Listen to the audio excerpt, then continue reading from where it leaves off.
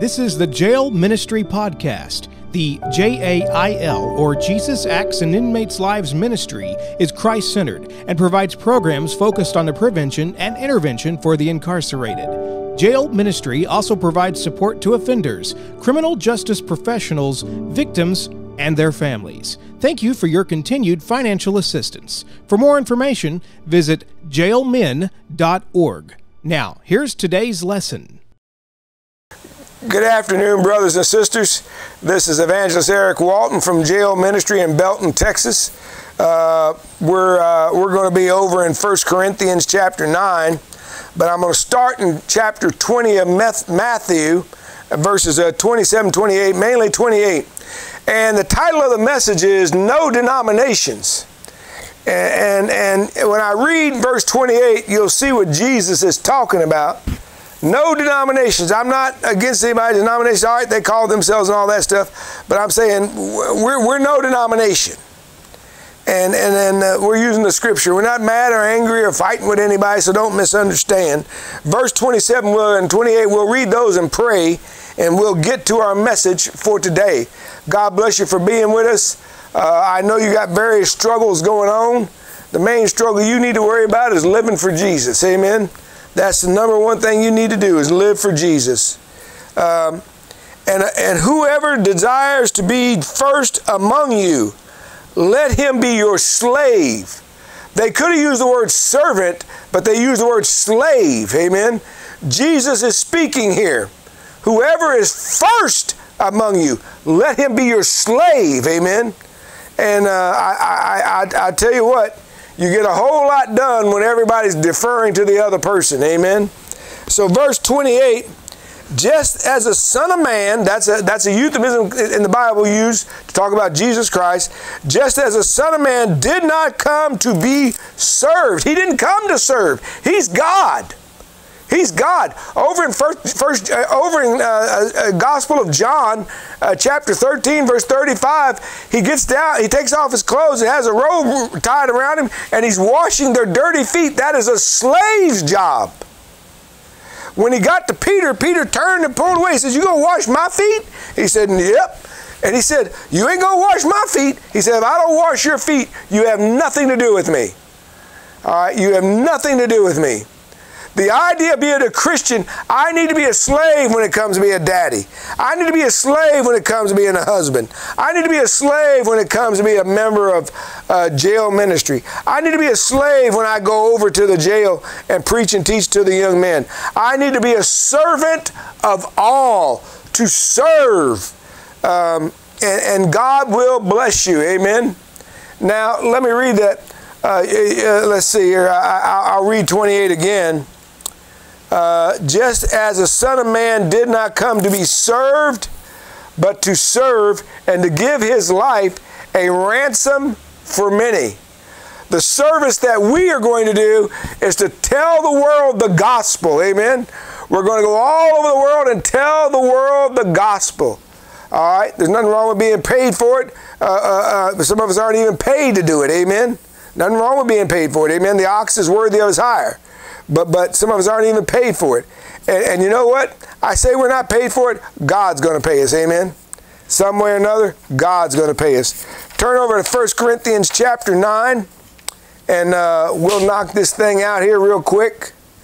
And verse 19. Amen. And the title of this section is Saving All Men. Now when it says all men, all mankind, males and female. Paul's goal, Jesus' goal in the Great Commission, Paul's goal here and Jesus' goal in the Great Commission is that you try to reach every last single man. I worked with a jail ministry over in Lexington, South Carolina. And in Lexington, they don't have like a county jail or anything. They've got a county jail that totally has its own force of police and all this other stuff.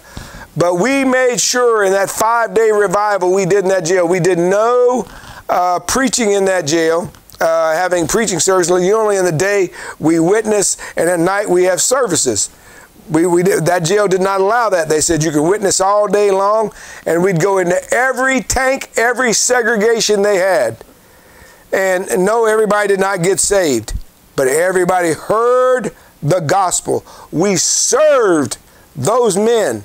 We were down on our hands and knees with the chute open, giving out gospel tracts, and asked him, my name's Eric, I'm from the church. Do you know Jesus as your Lord and Savior? The gospel. Do you know the death, burial, and resurrection? The word gospel means good news. It means the death, burial, and resurrection. Well, here we go. For though I am free from all men, I didn't pray. Let me pray. Father, thank you. Ask your blessing on the lesson, and pray for these men.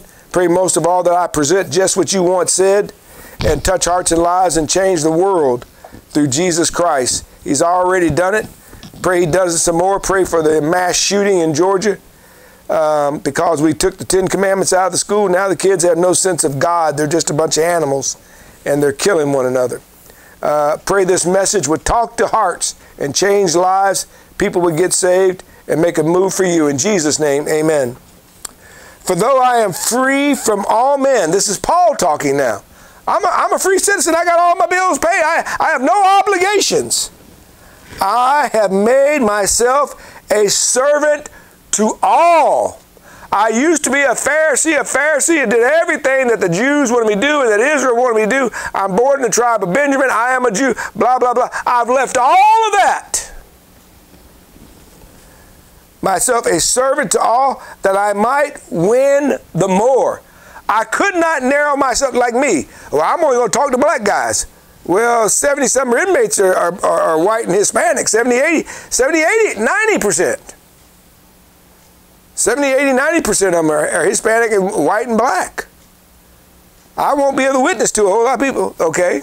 And God said, no, be a servant to all. We all come from one blood, Matthew 17:26. We all come from Adam. There are not 3 or 4 or 5 different races or 100 or whatever they're saying now today. There's one. And to get saved, they all got to get saved by the blood of Jesus Christ. Paul said, for though I am free from all men, I have made myself a servant to all, that I might win the more. His goal in life wasn't to have a big house, a big car, this, that, and the other. By the way, my number one goal in life, not a car, not a house, not this, not that. I just moved to Texas 7 years ago. I came over to Texas for one reason, to work with jail ministry and tell people about Jesus Christ. Amen. Well, you might go over there and tell them and none of them listen. It doesn't matter. I'm going to tell them. I am free from all men. Amen. I have no encumbrances. There's nothing in the world I can do more than what I want. But I remember my overall goal to God, to give out the gospel, all right? And that's why God freed me from my sin to serve Him. And that's why I'm talking about me. In 1979, He freed me from my drugs and all that sort of thing. I went and got married, went to Bible college, and then I started telling people the gospel. And God made everything fall in purpose. He laid it on He made it a burden on me. It was a burden I would always be thinking about doing. I'd always try to find a way. Can I tell you about Jesus? Can I tell you about Jesus? No, get out of here, you know. And that didn't happen very often, but every now and then it would, you know. So let's move on now. If lost folks just had a little help, I'm going to turn my phone off so it doesn't come on while we're doing the program. If they just had a little help of telling them about Jesus. I went and knocked on a door in Gastonia, North Carolina. There was 3 of us. And the lady said, well, I'm leaving. I'm getting ready to go here. She was upper middle class woman, and she was leaving. She's dressed very nicely. It was winter time. She's getting ready to get in her big, nice Cadillac SUV. I said, well, wouldn't you like to know? Isn't it important for you to know where your eternal destiny to be, if you're going to be in heaven or hell? She said, yes. And I said, well, why don't you take a few minutes? She says, well, if I'm late for work, I might miss this deal. What shall it profit a man if he gains the whole world but lose her soul? You know? I said, all right, well, I'm going to leave you something on the door. You read it, and there's a prayer to say at the end. and God's free grace. We're saved by grace through faith. Jesus did all the work on the cross. You cannot work your way to heaven. Amen. So if lost people just had a little help, somebody early on to send them on the right way, Jesus Christ's way. God had me join the military. And by joining the military, a guy named Guy Howard, 2.5 years after I'd been in the military, I was transferred from one place to another place, and things really weren't going that well. I got back into dealing drugs and stuff like that. I had just turned 20. I went over to Okinawa, Japan, and I ran into a guy named Guy Howard. He says, "Hey, why don't you come to church with us? We're having a revival." I said, "Really? I don't know what a revival is or anything like that." I said, "Okay, all right, I'll come." My roommates promised that they were going to come and stuff like that. They never ever went, not one time. I went, I got saved, and the gospel, the good news, the death of Jesus Christ on the cross, the burial, and the resurrection took care of everything, amen? He paid my sin debt. I was born again. I was not perfect. Quit smoking dope, quit drinking, quit going to the club, but I had other things I still had to work on. I had so much in my life, amen? Jeremiah 23:22, we're not going to turn over there, but it says, "If the preachers had just stood in my counsel," don't go over there trying to woo them and wow them with great snazzy words and flashy dress and a robe on and all this other stuff and acting like you're some big wig or this, that, and the other and driving up in a Rolls Royce or something like that. No. If you had just continued in my word, he said in Jeremiah 23:22, they, the people, we, people like me, I'm an example of it, would have stood in his counsel. That was 45 years ago, men, when Guy Howard invited me to come hear the preaching at Maranatha Baptist Church in Okinawa. I'm not a Baptist, okay? I'm a Bible believer. At the time, I didn't know none of that stuff. I didn't understand it. I have nothing against the Baptists. I love them fine. I love other ones, Bible churches and other groups, amen? So let's go to verse 20. In verse 20 of chapter 9, it says, "And to the Jews," now watch what he says here, "to the Jews I became a Jew." So to a secular Jew, I became a Jew. Some guy who's not really religious. Amen. And to the, that I might win the Jews. To those who are under the law, Jews who are Orthodox Jews are very, very religious Jews. As under the law, that I might win those who are under the law. 21, to those who are without the law, that is the Gentiles, as without law, not being without law toward God, but under law toward Christ, that I might win those who are without law. And in a second, in verse 20, to the weak, I became as weak. The people who are like I deal with in jail and prison, weak in that we've tore up our lives with drugs, alcohol, whoremongering, and going in and out of court, going in and out of jail, and this, that, and the other. And by the way, he took a Nazarite vow. I believe it's Acts 21. And you say, why would Paul do something like that?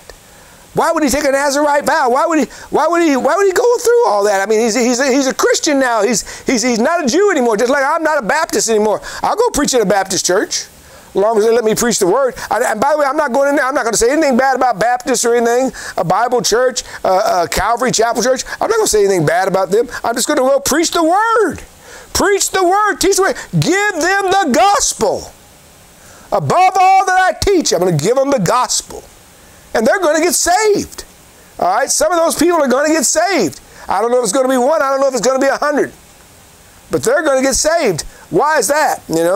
So I'm almost done with this half of the message. We'll come back and there'll be a second half. Amen. But I want you to understand that in 1 Corinthians, we'll turn to it when we come back. 1 Corinthians 15, it tells you the 4 parts of the gospel: the death, the burial, the resurrection, and then he was seen after he was killed by over 500 witnesses. All of his apostles, some of the women, and then 500 people. Well, God bless you. I'm glad you came and you're on to this today. And let's be a servant. Now, you pray with me, and we'll close down this part of it, and we'll add the next half of the message, and you can listen to that when you get time. Dear Heavenly Father, Lord God, we thank you for Jesus. Thank you for the blood of the Lamb. Thank you for the opportunity to present your gospel message, the death, burial, and resurrection of Christ, and then the greater overall truth, the gospel of the whole Bible. I pray if any's unsaved, today would be the day where they would say, Lord, save me through the gospel. I believe, by grace through faith, I believe that Christ died for me to save my wretched soul. Forgive me where I failed you at, Lord. In Christ's name, amen.